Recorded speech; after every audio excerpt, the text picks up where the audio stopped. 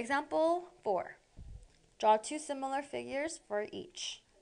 So they're giving us the scale factor, and then we have to just draw whatever you want. So your diagram is probably not going to look like mine, but it doesn't matter as long as you draw two triangles with scale factor of 2.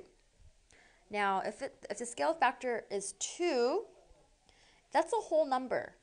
Remember, scale factors look like fractions, right?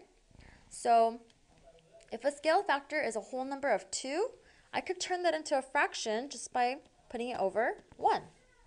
So it would just be 2 to 1. Now, what does that mean? If the scale factor is 2 to 1, that means if one side of my first triangle, let's say, is 10, what would be that side, the corresponding side of the other triangle? It would be 5.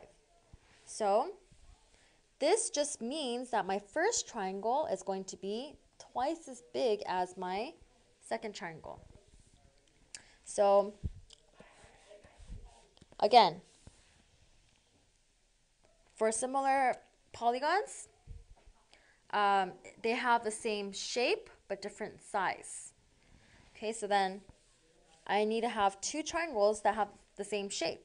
So you can't draw one triangle like this and then another triangle like, a right triangle if this is not a right triangle. Okay, so make sure they have the same shape. It's okay if you rotate it a little bit and it's not positioned exactly like that. It's okay, but it just has to have the same shape.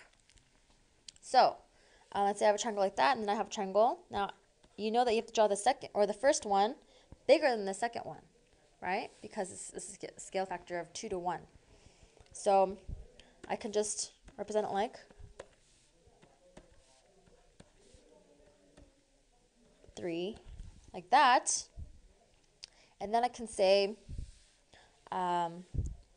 4 to 5, half of that would be 2.5, and then 6 and 3. Okay, this would be one example of two triangles that are similar with the scale factor of 2. Okay, so if you look at the ratio of each of their sides, they're all going to be 2 over 1. Now, the next one, two quadrilaterals with a scale factor of 1 to 3. So remember, quadrilaterals, that means if one side of my quadrilateral is 1, then the second one has to be 3. So you see how my second quadrilateral has to be bigger than my first quadrilateral, right? So let's say I'm going to draw a quadrilateral like this. My second quadrilateral is going to be a lot bigger. So, and you don't have to draw, mine look like rectangles, but you can draw them like, any type of quadrilateral, just as quadrilateral. Okay, so show your angles like this, that your angles are congruent. 4. 1, 2, 3, 4. And then if this is 1, then this would be 3. If this is 1, this would be 3. If this is 3, then this will be 9. Same thing here, 3 and 9.